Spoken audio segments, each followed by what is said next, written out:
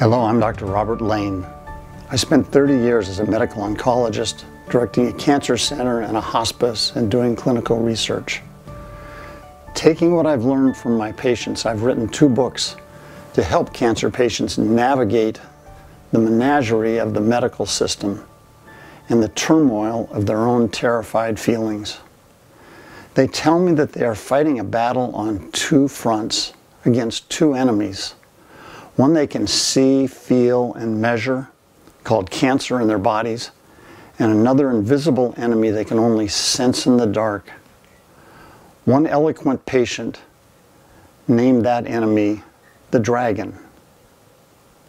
That may sound pretty melodramatic, but it's an apt face on an enemy which many people describe. From bank presidents to truck drivers, from grandmas to co-eds, I hear them describe this enemy that affects their everyday lives. Stick with me here now. This is really important. Doctors go after the cancer cells in your body with things you can at least somewhat understand: chemotherapy, radiation, and surgery. But those don't work against the dragon. It attacks your life with a psychological warfare aimed at your emotions, mind, and spirit. And you are all on your own. The dragon cannot kill you with claws of fear, anger, denial, or guilt. But it can so disable you that you can't fight the cancer well. The fear dragon has many faces and voices that can be hard to recognize, and it can sneak into your life unseen at first and wreak havoc if you're not prepared to deal with it. You can't kill it, and it never leaves, but you can defeat it.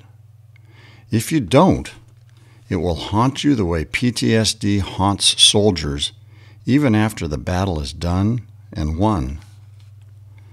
The more you know about your adversary, the better your chances of defeating it are.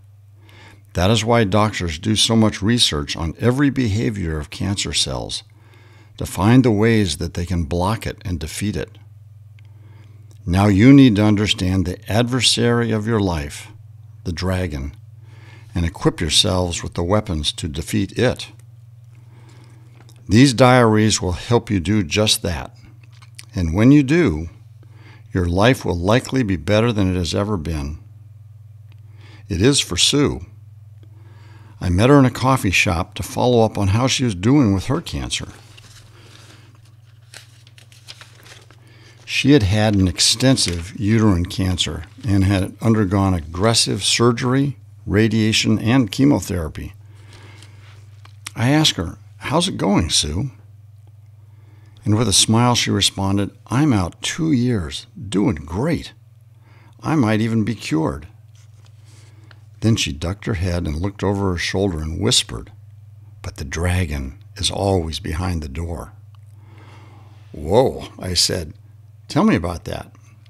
And she replied, "It's not always there, but it shows up at the darndest times, sometimes in the middle of the night, or just when happiness is breaking out. There it is, always a spoiler." "Tell me some more," I said. "It's all those voices in my head saying, 'Your time is going to run out. You might miss out. And what if? What if? What if?'" In the diaries to follow, you will meet some regular people who ran or are still running amazing Bell Laps and defeating the dragon. They will tell you how they do it. I call them the wind runners. For more details, these books are available on Amazon, Barnes & Noble, and many bookstores. In the future episodes of the Bell Lap Diaries, windrunners will share their insights in dealing with cancer.